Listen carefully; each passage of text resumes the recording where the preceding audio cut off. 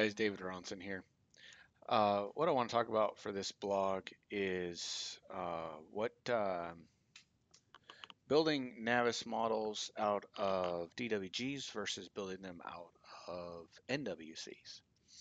So there's a couple big ticket reasons for this, and obviously one of them is your refresh time. So what I've got set up here is on the right side, I've got a project and it's built off of the drawing files. On the left side, I have the exact same project, okay, built out of the Navis cache files, NWC. So I'm going to hit refresh on the drawing files first, and I'm going to compare this time that it takes to the time that it takes to refresh the Navis cache files. All right, so here we go.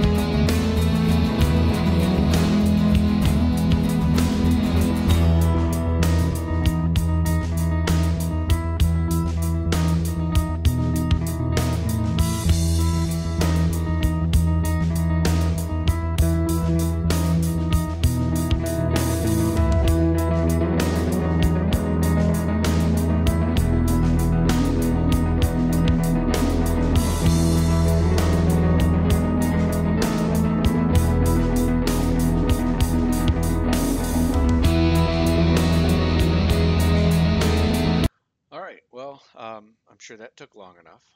I hope you're bored. I'm going to come over here to the project built off the NWCs, and I'm going to hit refresh. Okay, so here we go.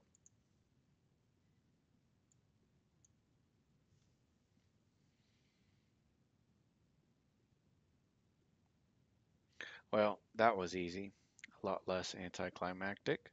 Um, so really, there's one setting here that's driving most of this, and I've heard a lot of people say, well, you can't build models off of NWCs because they're locked, and when someone else tries to generate an NWC, it can't save to it because someone else has it open. So all your users need to come in here to Options, go to Performance, and enable this option right here. Close NWC/NWD files on load. So basically what this is going to do is it's going to open the NWC, load the information, and close it. So another NWC can be written, and then when they make a change, you hit refresh, it loads so much faster, as you just saw. One of the issues with you doing DWGs is not only does it take a long time to load, right? So you're not modeling for that length of time. Um, but the issue also shows up on the users, the other users in the department. Um, let's say I hit refresh here, okay, and I'm using DWGs. Well, John, right across the hall, he's trying to save the DWG at the same time. He'll get an error that says he cannot save his drawing file. And the reason why he'll get that error is because I'm over here trying to refresh his drawing. Okay. And this problem is just compounded depending on how many users you have. All right. And it also is compounded based on how many files in the Navis model need to be updated. Um, I went ahead and made a little change to every single one of these files, so it's forced to reload every file.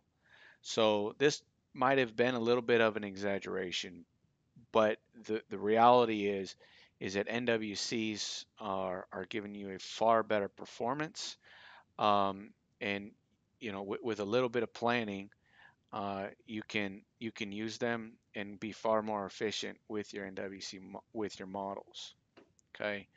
Um, if there are any other settings that are relevant here, I will go ahead and post them in my blog as they come up, so we can try to keep track of um, settings and efficiencies that are different between DWGs and NWCs. So I hope you find this helpful.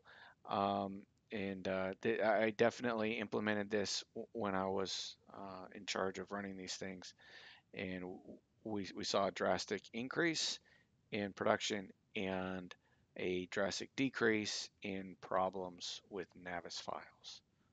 Thanks.